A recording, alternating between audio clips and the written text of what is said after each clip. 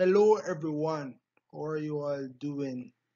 I am Gavin Omar Dixon and I am the Managing Director for Gav-Med Solutions, and this is our course, Selling Gav-Med Solutions.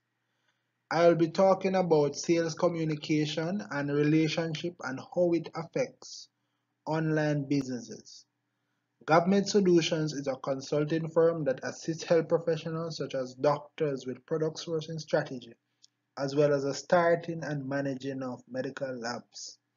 The steps in sales communication include developing an idea by the seller, encoding the idea by the seller, creating an image with the idea, selecting a medium, transmission of the message, receiving idea by the buyer, decoding the idea by the buyer, encoding feedback by the buyer, transmission of feedback to the seller, decoding of feedback by the seller. The idea that is developed and encoded in steps 1 and 2 is then organized to form a product. The message that is created should be a solution to the problems of the customer. The message should be the sales presentation that is offered to the customer in the sales process. The next step is to select a medium via which you will transmit this message. The medium could be a telephone call, could be public speaking, could be email, a letter written to the customer, personal face-to-face visit. You can also use social media such as Facebook, Twitter, LinkedIn to communicate with customers. Whichever media you use to communicate should be selected, then transmit the message. Your message should contain the idea that is received by the buyer, who decodes the idea, then encodes a feedback and transmit the feedback to the seller.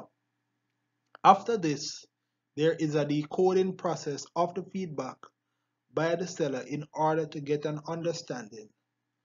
Once you are an excellent communicator, then you will be excellent at sales. Have you ever wondered why some online businesses generate more revenue than other businesses? It is because of the sales communication and relationship, which helps them to serve customers better. Service is always senior to selling in any economy. Communication is what keeps customers loyal and interested in your business. Your problem with generating more revenue for your online business is selfishness. You are selfish and thus you are not communicating effectively with customers. You don't want to talk to anybody, then your sales will decrease. Communication is the main element used to maintain relationships and build businesses. Relationship sales is focused on customer loyalty and communicating with customers to facilitate long-term engagement. The aim of communication is to create emotional connections to customers with your personal brand as an online salesperson. Sales communication allows you to establish relationships with clients in order to close deals, get income, and have ongoing business. Building relationships via communication takes a lot of time and to build with customers. Instant rapport is possible, but some customers may be unable to spend time with an online salesperson in order to build a strong relationship. You have to use different types of communication to build different relationships and reach different people. This is similar to closing a deal, which requires you to use a different close for different sales opportunities. If you use only one communication channel, then you will lose chances of getting a customer that required you using a different sales approach. 3 ways to build relationships via communication include researching your ideal customer, showing up, that is by phone call, personal visit, email, or writing a letter. And 3, connecting with the customer, which is by listening, asking for feedback, adding value, having a conversation with the customer, being real, providing a solution, being patient, following up, and maintaining the relationship.